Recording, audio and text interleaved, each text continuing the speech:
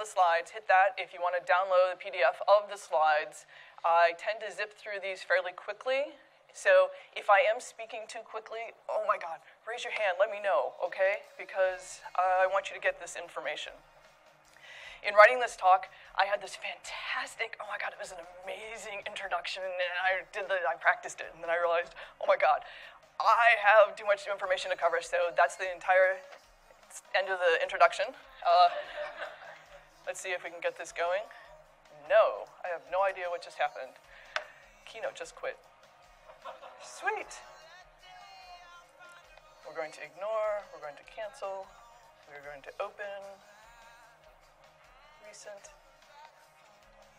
We're going to giggle and laugh, be a little embarrassed, scroll to the top,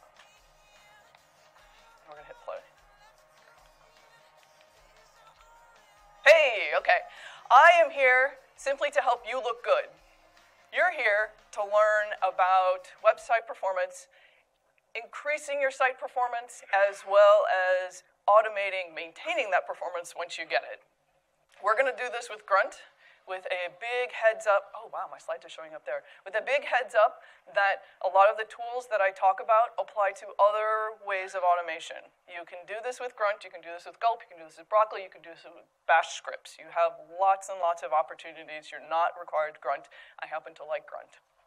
So, the fundamental tenet of website performance is that it is everybody's problem. And the problem with making it everyone's problem is that a lot of times we do things and we don't know how it impacts the site. One of the things that we need to do is we need to make sure that when we make changes, we know how it affects things. We need to know, if we make a change to improve performance, did it succeed? Did it not? Or we're not even sure. So,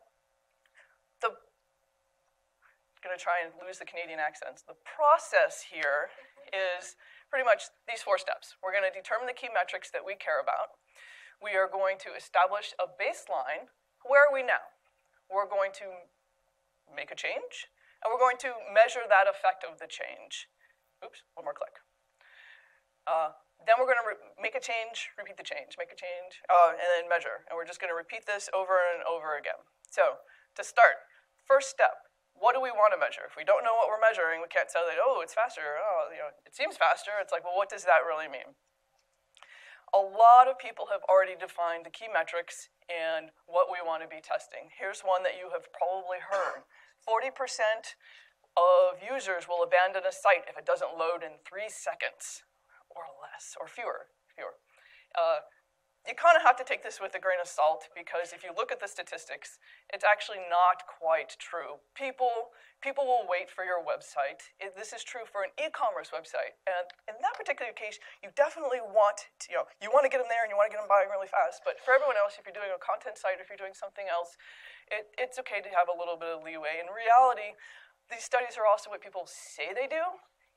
If you look at the statistics, what they really do is there are people that once they have been there for 20 seconds, they are invested and they are waiting for that thing to load. So people will stay on your website.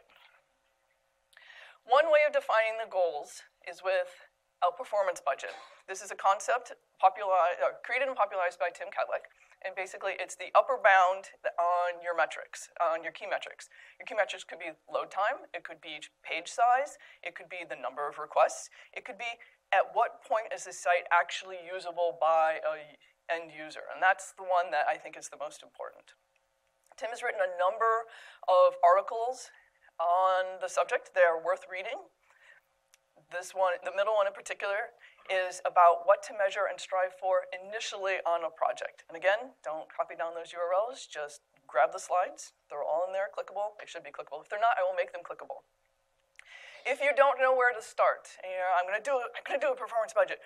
Where do I start? Here's an aggressive one. Let's just pilfer what someone else has already done. Etsy has these incredible performance budget goals. It is just like, it stuns me. It's like, I can't do that with my site, my personal site, but they have a lot more resources. And you want to do, you have different key metrics that you're doing. So they have the load time, they have page weight for the mobile, and they have the page weight for the browser, fast network, slow network, that sort of thing. If you don't know where to start, these are a great place to start. I would honestly triple, quadruple them in my projects to start, and then work to get them down. So with this, and we've read these things, we now have our key metrics. So we're going to establish a baseline. Where are we now? We want to know how fast our website is. So quick show of hands, how many people know how fast their website is?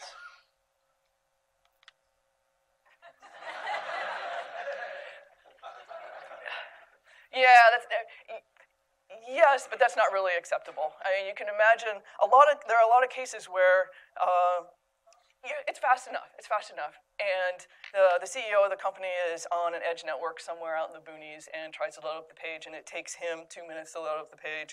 And it comes back, and it's like, okay, we're making the site performant, and you spend a lot of time working on this, and then it's great, and then things kind of happen again, sort of thing. So we really want to know how fast our sites are. We want to know that they're going to continue to get fast, and they're going to get fast and stay fast. The easiest way to do this, the very simplest way to do it, is just open up your browser and look. You open up the developers tabs, you open up the network tab, you reload a page, and you see this waterfall. This waterfall says how long something takes to render, what things are being blocked, what things will not start loading until the next thing starts loading. Firefox has this. Safari has this. IE has this. IE's next generation has this. Chrome has this. And if you go and look on the Chrome one, the Chrome has this fantastic, this link explanation tells you what's going on, and the documentation is amazing. This page that they have, the link is at the top, is the page to just start with to understand key metrics. Just start with the browser. It is fantastic. And so when you look at this waterfall will tell you different stages of how page assets get to you. And it's worth noting that not all of these are front-end issues. One of the things that if you look on my website, I do SSL on everything, but it takes a second and a half sometimes for the browser to go to my site, to come back to say, nope, go to this other one. That's, if my performance budget has me at 3 seconds, I've lost a second and a half to this redirect sort of thing. So this is not necessarily a good thing. Another one is SSL negotiation. The handshake happens to take a long time on my server. I don't necessarily want Apache SNI anymore. I want a dedicated IP address. So these are things that are back-end that affect the front-end, and you have to be aware of those. So it's not just the front-end peeps. The easiest way, after you've looked at the browser, the waterfall, and you just want to look at key metrics, browser metrics, you're not sure what they are, and you want to do, is to load up this perf bar. It is a bit of JavaScript. Again, slides, cut and paste, don't copy that. And what it'll do is at the bottom of every page that this isn't loaded on, it'll show you a little toolbar at the bottom. You click on it, and it'll show you when you load this page key metrics that are interesting, things like how long it took on the back end and how long it took on the front end. These two, just looking at your browser, and then this one are the easiest ways to just get a feel for where you are. This one is great if you're doing development work and you want to know your performance on this change that I just did compared to the one that I had just done 10 minutes ago or an hour ago. This one is great. However, I know what you're all thinking. I'm not going to click on all of this, and this deals with my network. I am sitting here, I am on this latest generation MacBook, and I have all of this memory and no tabs open, because normally I have 600 tabs open. And, oh man, the speed looks fantastic. I'm done. I am done.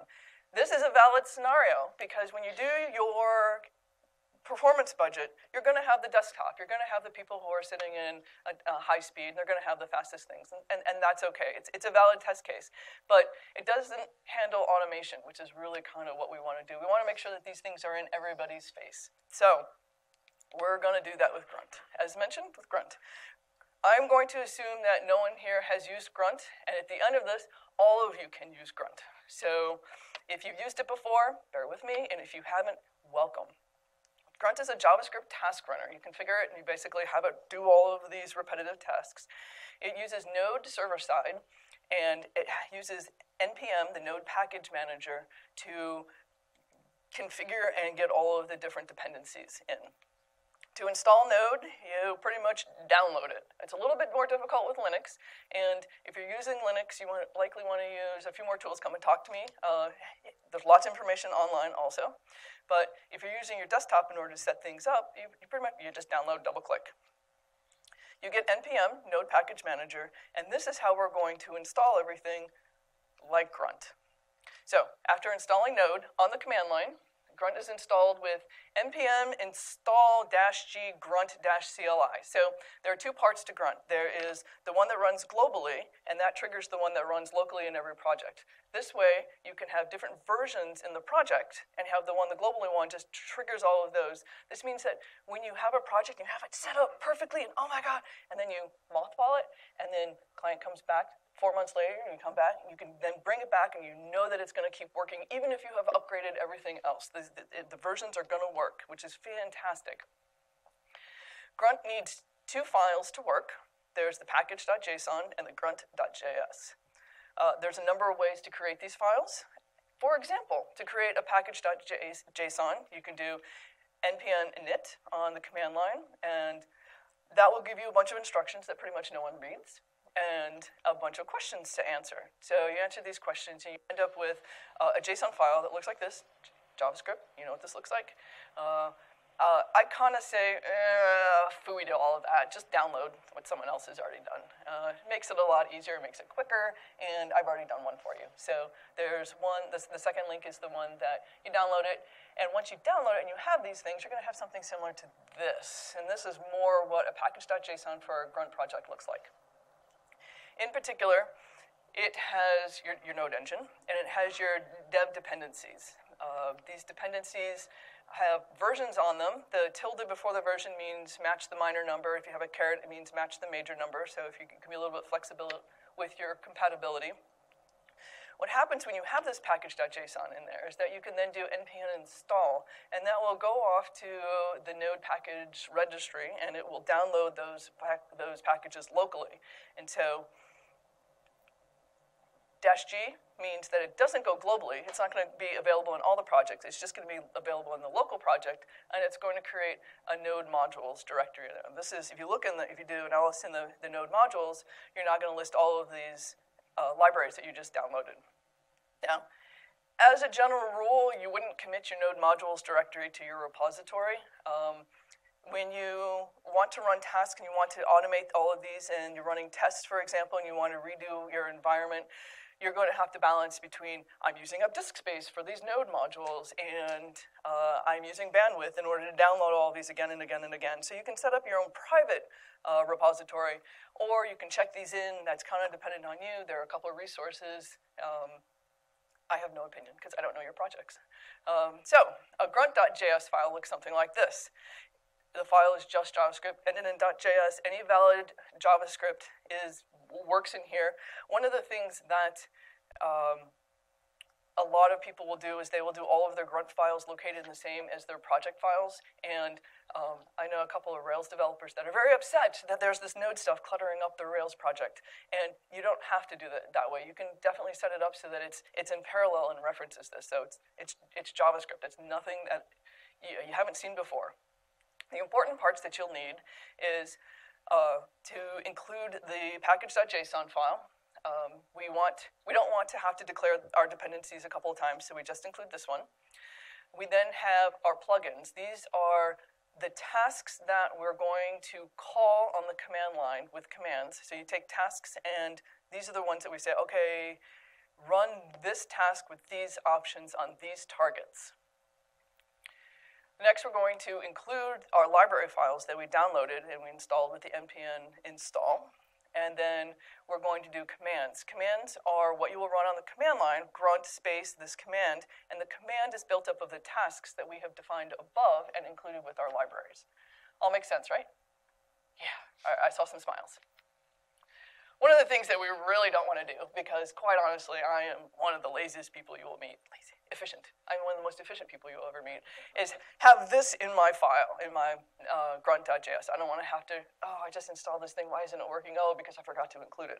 Not going to happen. So we're going to include match dep. You'll see here that the dash, I don't know if you can see that that's red, dash dev. What that does is that says, take this module that I am now downloading and include it in my package.json, so then I can check that into my source code, and I know that this is now going to be available. You don't have to do the dash save dev. If you don't, then you get it locally, and when someone else runs it, it's going to fail. So it's an easy way to save it. And then when we do this, now we can just have this globbing. We can just glob it, just a single line that includes all of our tasks. Woohoo! We are on our way. Zoom.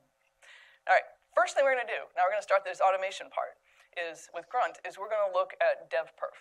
Devperf is a Grunt module that uses Phantom AS in the backend, which is Phantom JS with metrics. So Phantom JS is a headless browser. It basically lets you download and render pages without sitting there on the browser doing it. You can programmatically download these things. And when you, as mentioned, tasks have options, and then they have targets. So devperf basic options, we can go ahead and look at this one, and if you look at this, localhost 8000, this is not going to give us any interesting data. Woohoo, everything is really fast, as expected. So a more realistic one looks more like this. So we have our URLs. This is what we're testing. We're going to do the performance on this. We want to the open number of runs. One of the things that you don't want to do is you don't want to do your performance with data points of 1. A data point of 1 is a data point of none, according to my professor in college, because you don't have enough information. Do you have a straight line? Do you sit down? You have no idea. So you want to run multiple runs, and you go ahead and take the median of that and say, this is our performance. So number of runs, 5. We do a couple more things. We output the results to a folder, and what we get, once we run it, remember back in the command, I said the command is PE, so this is the output of the run, and man, I really should have made that a bigger font, but then I'd have to scroll. So you end up with a page that looks like this, and when you have one data point is kind of worthless. So run it multiple times, and what we end up seeing is how we're doing. Again, over time, we see that these things are changing, and we're getting better, or we're getting worse, and we know these things. A more interesting one than this one, where everything is green, yeah, green good, is this one, which has a whole bunch of reds. And this particular module is fantastic because it tells you, you need to do this. At the very bottom, it just says, here's what you need to fix. And it gives you pretty graphs along with it, but here's what you need to fix. So I think at this point, we're on the right track to starting to improve our performance. So looking at this, and we're seeing what these are, we can just start with the fix these things at the bottom. And the first thing it says on one of mine is remove the HTML comments. Comments are fantastic when you're doing development, and you know that this ends there, and this goes with this and this other stuff, and you don't need necessarily that in production unless you're debugging something that you really want it in production, but normally you don't need it in production, so you can remove them. And you can do this in your template files with the Grunt contrib HTML min, which will get rid of comments. It will also squish them a little bit, take away some of the spaces that you have. Any Grunt module that starts with contrib means that it is maintained by the Grunt maintainers. So when you're looking for ones to use, which you do on npm.js, the website, when you're looking for them and you're like, oh, I searched for this and there was 16 different ways to do Sass in Grunt, and this is okay because people are just scratching different itches. If you have one that has contrib, use that one because you know it's going to be around for a while. So we set it up where we have our task, which is the HTML min. We have our target, distribution, in this particular case, production, and then we have development. We have different things that we want to do for development. Maybe for development, we just want to remove spaces. Maybe we don't want to remove spaces. And so you can set up the different targets, and then we can run them. When we run these things, we want to make a change, and then we want to measure any effects. And this is important because if you make too many changes, you don't necessarily know what causes problems or what you did to improve things that you should keep doing. So any changes should be checked as soon as possible. And it doesn't need to be checked necessarily on production. You don't necessarily have to push all your production. Having a testing environment where you push to the testing environment and then see the difference just between this and the last run is very helpful in when improving in performance. Concatenating and minifying CSS. This one's a big one that pretty much, I haven't been on a project that hasn't done this recently. This one and setting all of your assets to send via gzip are pretty standard now. If you don't have, aren't using a system that does, got you covered. Grunt contrib CSS min you can configure this. I don't have a config file there. My apologies. You can configure it, and it will aggregate the CSS files and then strip out the spaces. You can remove duplicate CSS. If you have a case where you're working with preprocessors and you have everything nice and modular and you're fantastic with all of these things, it turns out that you can have something in one file and something in the same file. In reality, just the selectors, if you put them both in the same file, now you've removed all of this extra stuff. So removing duplicate CSS is a way that you can do this with CSS. If you're getting really aggressive, you can remove unused CSS. Yes, you can automate this, and quite honestly, this one terrifies me. Oh my God, automatically removing CSS when it's used like this one time in this one place, and you have to have it sort of thing, and it's just absolutely, oh gosh, this one terrifies me. So, if you are going to automate removing CSS, I highly recommend automating visual regression tests. So, Phantom CSS is also built on Phantom.js, but what it does is it takes screenshots and then does a visual comparison so that you know what changed. And this is fantastic just during development, because there have been times when in a preprocessor I'm going along and, oh, just change the link to red, and then suddenly everything in the entire site is red. Oops, I didn't mean that, I only meant this one. So having the visual differences, you can just scan and look at it, is fantastic. So if you are going to automatically remove CSS, I highly recommend something like this, and you can set it up fairly straightforward. One of the things that it specifically does is it has these tests, and what these tests are, they are Jasper files that you can use to walk where your site is, where in the site you want. So if you need to log in or something, you control your site, you can submit posts and follow along, so you can get to exactly the right page in the exact same state that you need it in. One of the other things that I really like about Phantom CSS is that you can pick parts of the page. I am just going to be removing stuff in this particular template or this particular file, and so I can do regression testing on just the header or just the sidebar or just these pages, and I like that a lot. Instead of automatically removing things, we have CSS stats. It's a website, and we have a Grunt task that matches it. And this website is fabulous. If you haven't used it before, I ran it on my site and was like, oh my goodness, I have 62 background colors, of which I use 3. And it's like, whoops. Pretty sure I'm using a framework when I have, how many is this? 30-some font sizes, I use 2. And I have 10 different fonts, I use 3. And so it's kind of like, it's an eye-opener to see these kind of things. And again, we can automate this so that we can keep track of these over time. Maybe put up a big Dashify board up that says these are the things that are changing in red. One of the things that I really like about automating this particular one is that it also checks for invalid CSS. So this looks great on this browser, but it happens to render a particular invalid CSS one way, and I get to another browser and it renders it in a different way. And this will catch, you can have it barf on invalid CSS, which I find helpful on a number of times. This is the URL. All right. Aggregate and minify JavaScript. Very similar to the CSS. A lot of people are doing this. Uglify is the one that most people use to do this. Pretty straightforward. Again, when you make a change, you want to measure the effects every time. All right. Too many small images. These are images that we're still on the first tool, right? We're still like, these are all the things that it told me was wrong with my website.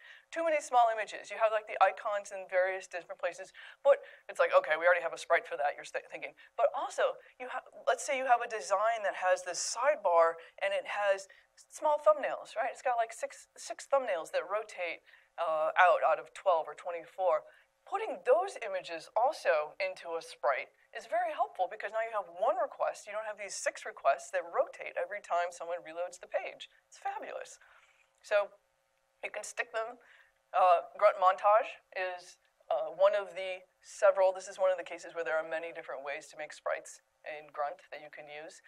I happen to like it, mostly because I use it. It has all the features that I have recommended. And the example here has icons, but again, you can do it for thumbnails. ImageMin. ImageMin, so every image has cruft in it. GIFs have like lots of cruft, PNGs, JPEG, everyone has, file has extra header information. So what ImageMin does is it essentially reduces the file size without reducing the file quality, or the image quality, which is great because why send over bits that you're never going to be used? And it is also straightforward. You can usually run this just once. You're not going to get optimizations, and once the files are run once, you're good.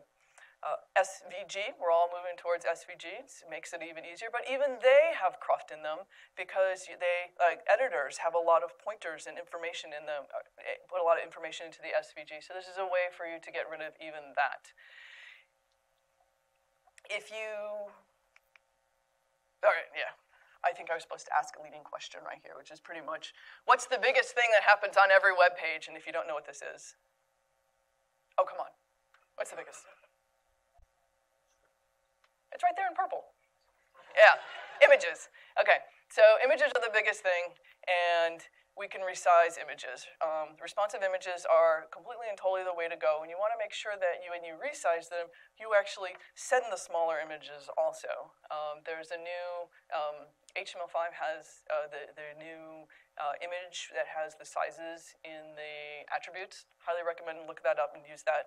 But we can resize the images, and these values we can specify so that we have our mobile size, we have our medium size, our tablet size, we have our large size, we have our retina size. We can automatically generate this. So as an easy way to just go through, if you don't have something that is automatically resizing them, go ahead and resize them.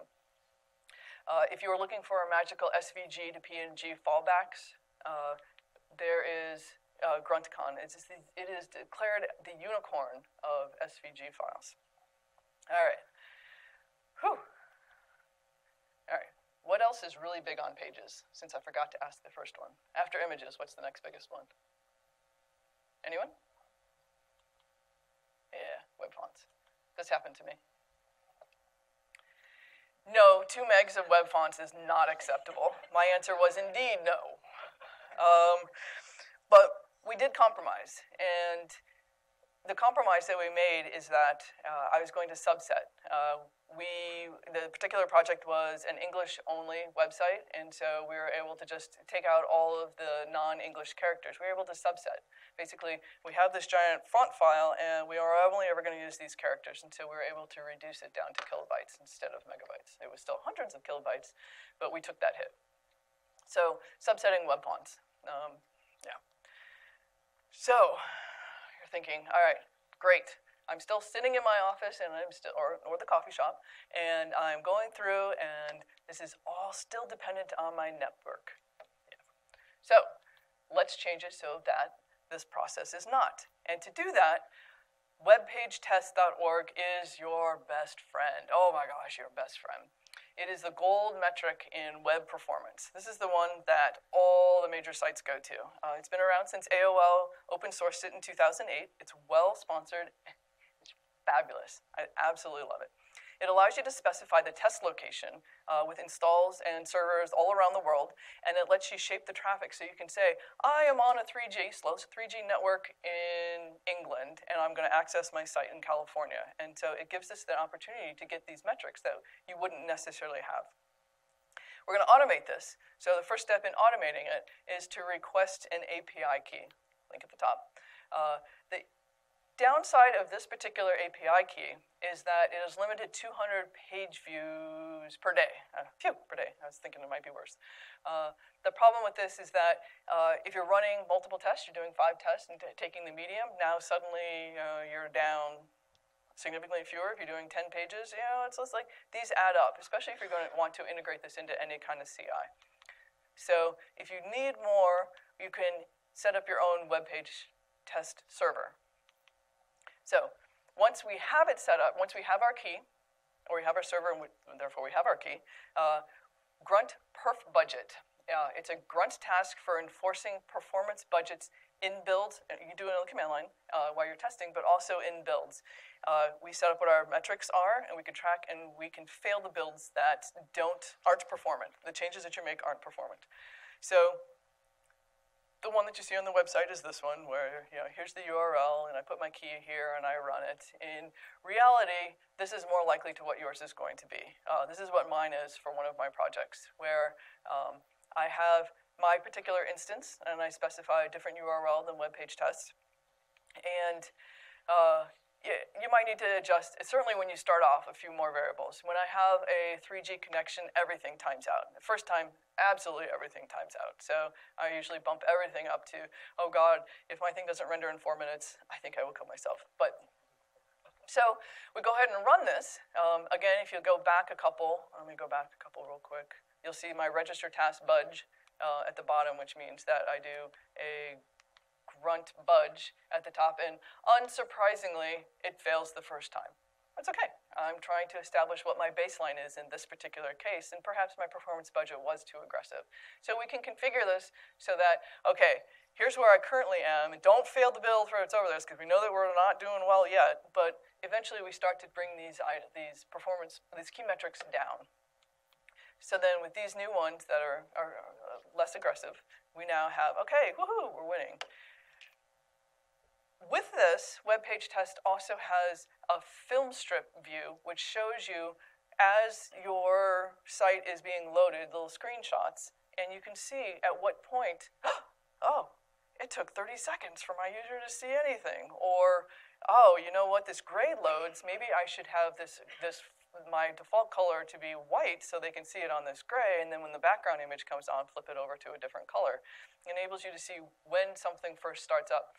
This is especially important when you are doing the performance step of on the main page that people access. You're just going to inline CSS.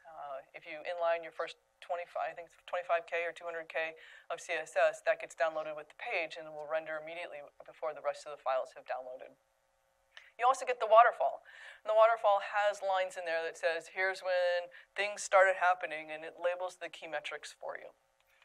All right. Now, great. We've got this. Now what do? We can integrate these into CI builds. We can continuous integration builds. There are ways, and they're well documented, so I'm not going to cover them, to get them into GitHub. So if you do any kind of builds off of GitHub, you can have it fail. Push your fails to GitHub.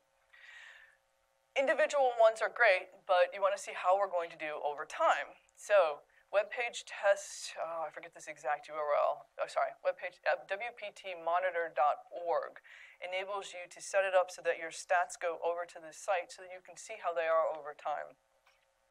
You can also run web page test. Is that dependent? I'm sorry. Sorry. Is that dependent on the WPT instance, or the question stats can it be either or? The question is if this is dependent upon the web page test instance, if you're using the public or the private. Did I get that correct? Yeah. You can also download and install this locally. So if you do public, go to public. If you do private, you can do private. You can't go private to public. So we can run this in the command line, and from here we can we define our own tasks, because in this particular case, when we're running it from the command line, we're not using the library and task name. So when we run this, we end up with pretty pictures that we need to have these running from the same place all the time because it stores all of these locally, which is a good start, but maybe we want something a little bit more chaotic like these. So in looking at these, I mean, these made me happy sort of thing when these first came out, because I could see over time how my sites were performing, or in particular, not performing. The problem with these tools is that they weren't integrated into Grunt. They were just command line tools. So if you have tools that are currently existing that run on the command line or that you can trigger from the command line, Grunt shell, there's also Grunt exec, does a very similar thing, enables you to do commands that are outside of the Grunt ecosystem. You set it up so that you have a callback, you have a command, and then you have a callback that does something with the output of that command, and enables you to pretty much opens up anything that you have that currently exists, you can likely, and they're already automating, you can connect into the Grunt world. Okay. So back to those, as an example, using Grunt shell, back to the images, the little bit more chaotic ones. Web page test mapper is dependent on the web page test API, and this enables us to when you install these need to be installed globally because these basically are like commands that you run on the command line. They aren't grunt command, they are just commands. They're programs that you run.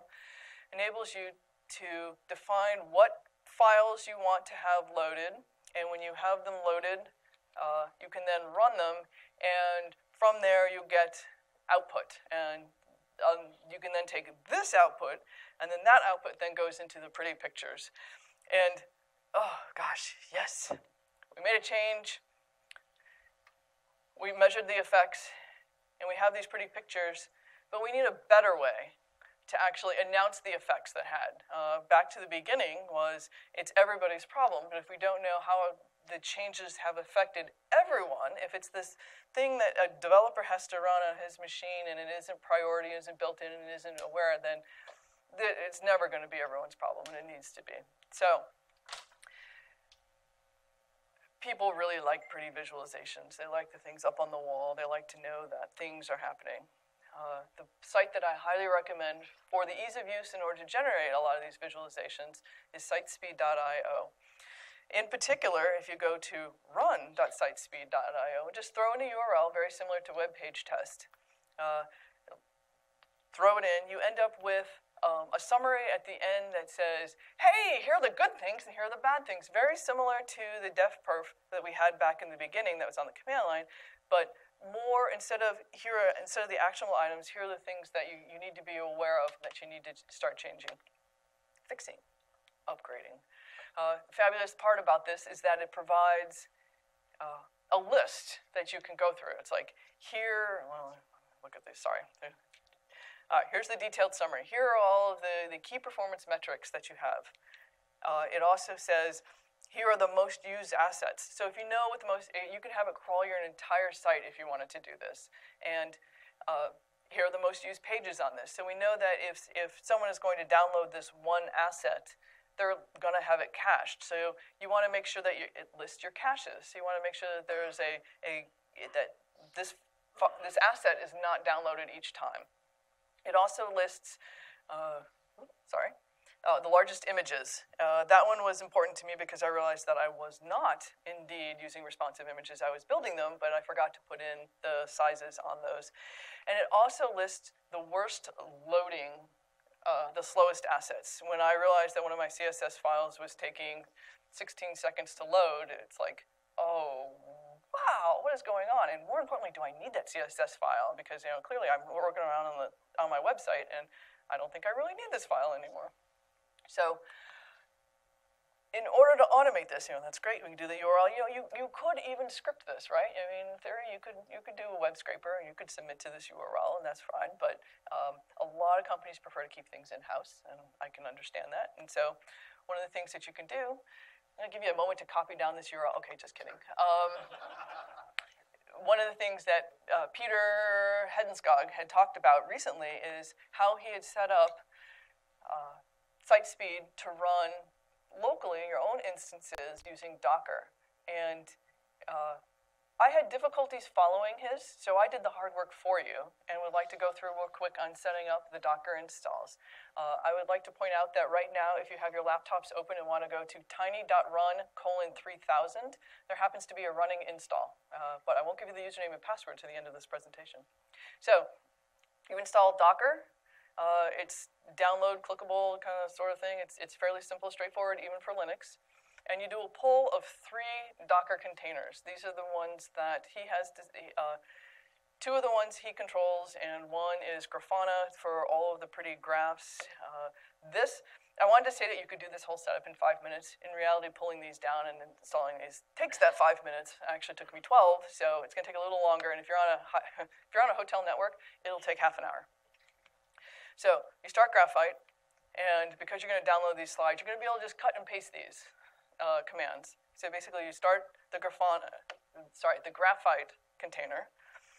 Then you start the Grafana container. And when you do this, you can then go and you can log in to your instance. In particular, if you paid any attention to this slide, which I hope you weren't, I hope you're paying attention to me, you'll see that there is actually a username and password in there, and those happen to be the ones that are available on tiny.run:3000. /3000 if you go to it. So my user, my super strong password, you log in and seed the system with a single metric run. So you have the data gathering, and then you have the graphics generation with the graphite and the Grafana, and now you need to give it data. So if you seed it with a single metric run, you then have something to play with in order to build up your graphs. This is where most people get stuck, because in the online documentation it says your Grafana host or your graphite host, and I'm just like, I have no idea what this is. It turns out that it's the Docker IP address. So if you do an if config and you look for Docker 0, that's the IP address that you want to use. So you take that, and it's barely red there. You take that, and that's when you run your metric run, you're going to run yet another Docker run. You're going to give it that IP address. You're going to give it your URL, and then you're going to give it a namespace. And this namespace is where in the graphs this particular data is going to live. And you run it, and now, great. You log in, and this is what you get, and you're thinking, whew, that is a dark screen. It is a dark screen. It's all black. But if you go to data sources, this is where you'll set up your graphite instance. And this test button you want to use. Oh my gosh, it is a godsend sort of thing. Type everything in. In particular, the problems that I had with this were when you type in the URL, you need HTTP or HTTPS in front of it, which was a surprise to me. And if you're using the Docker setup, you want to use a proxy.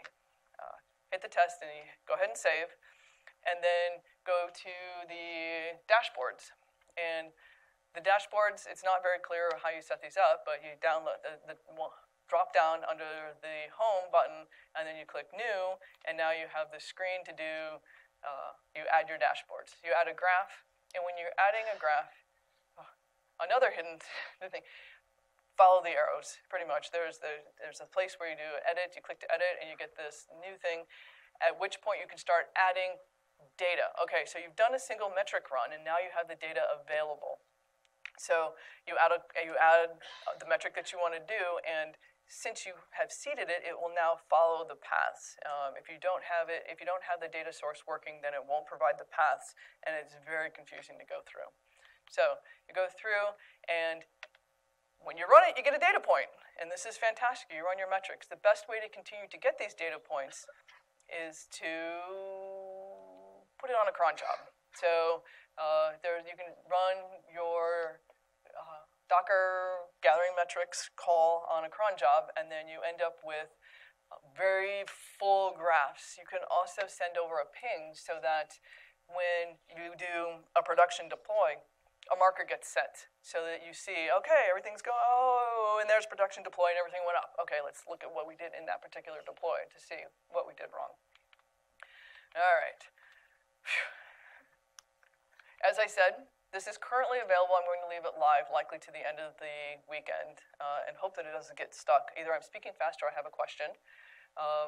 Just a sec. Also worth looking at are these particular tools. Download the slides and grab them really quick. All right, questions? How did you set the markers? There's an API call that you do. That is in the documentation, and I did not put this in here. Sorry, the question was, how do I set the production deploy markers? That is in the API. So I have gone 42 minutes, and one of the things that is kind of important to me is to make sure that you can leave with what you need to get this going. And a couple of people have said, well, what about the private instance? And if you have an API, key and you only get 200, you end up, or you're waiting. You're always waiting behind these other ones. So waiting behind web page tests, it is popular, is kind of painful to me. So I'm a big fan of setting up my own server, and they have made it easy to do, and it's an Amazon install, so I can go with questions, or I can give you a 4-minute how to set this up. 4 minutes? Questions. 4 minutes it is. Okay. So first thing you do is you log into AWS Amazon, and you have to have an account. If you don't have an account, go ahead and sign up for that account. And you go to the EC2 instance, upper left. You'll be able to follow these slides as you go along, download them, and follow them. So click on the EC2 instance, and then launch instance. What you're going to do is you're going to search for the community AMIs. The web page test people will set up all these AMIs. They've already set up all of this stuff. They've done all of the hardening of the stuff. Just grab them and upload them. Go back to the web page test documentation where they list. So EC2 basically gives you different regions that you have to, that things are available in. So you have to find the web page test AMI that's in that region. So we go back over to web page test. In the documentation, it lists the region. The URL is at the top of the page. We cut and paste it. I happen to be in Oregon, so I knew which one to look for. So I paste that value in, and I search for the correct web server. When I find it, I go ahead and use this particular AMI.